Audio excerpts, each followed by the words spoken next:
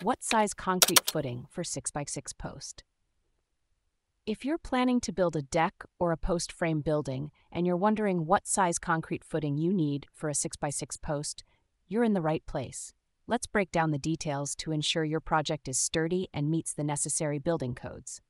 First, the size and depth of the footing depend on several factors, including your location, soil composition, and the load the post will carry.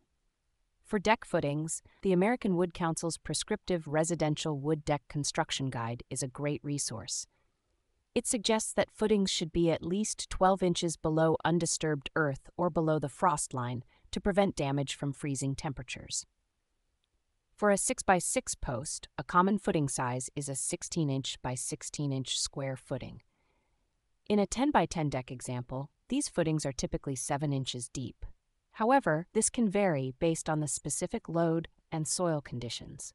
For instance, if you live in an area with heavy snow loads or unstable soil, you may need larger or deeper footings. To calculate the footing size more precisely, you need to consider the load on the footing and the load-carrying capacity of the soil. A simple formula can help. A equals BC, where A is the surface area of the footing, B is the load on the footing in pounds, and C is the load-carrying capacity of the soil in pounds per square foot. For example, if the load on the footing is 4,000 pounds and the soil can carry 3,000 pounds per square foot, the minimum surface area of the footing would be about 1.33 square feet. This could translate to a 16-inch diameter footing or a larger square footing. In terms of specific requirements, the footing must bear on undisturbed earth and the deck post must be attached to the center of the concrete foundation using approved post anchors. For a 6x6 post, you can use a cylindrical footing with a minimum diameter of 18 inches or a square footing with a 16-inch by 16-inch base and a 12-inch diameter stem for the post. For post frame buildings, the approach is similar, but can be more straightforward since each post is isolated and carries its own load. Here, you would calculate the load based on the building width, post spacing, and any additional loads like snow.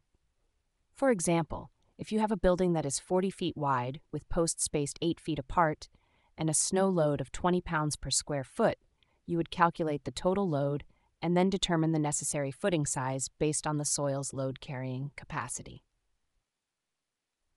In summary, for a 6x6 post, you typically need a footing that is at least 16 inches, 16 inch in size and 12 inches deep. But this can vary based on your local building codes, soil conditions, and the specific loads involved.